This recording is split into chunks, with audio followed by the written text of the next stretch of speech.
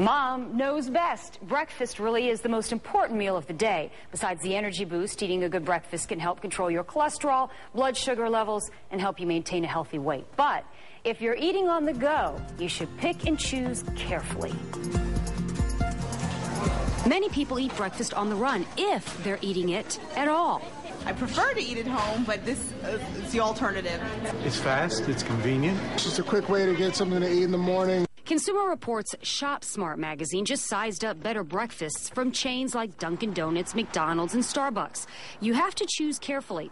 At McDonald's, for example, skip the big breakfast with hot cakes, which packs 1,150 calories and 20 grams of saturated fat.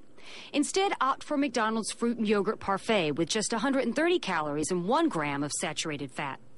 If you're a Dunkin' Donuts diehard, steer clear of the sausage, egg, and cheese on a croissant. It's got 640 calories and 17 grams of saturated fat. Instead, consider Dunkin' Donuts ham, egg, and cheese wake-up wrap with just 200 calories and 4.5 grams of saturated fat.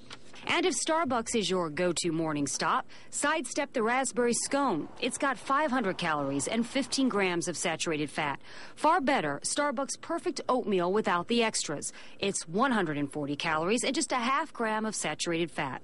Along with keeping fat and calories down, you want to aim for 12 grams of lean protein and at least 3 grams of fiber for breakfast. Peanut butter on a piece of multi-grain toast can get you there, but if you have to eat breakfast on the go, make sure you take a little time to size up a healthy choice. Oh, if you could only hear what these two gentlemen are saying about the healthy choices.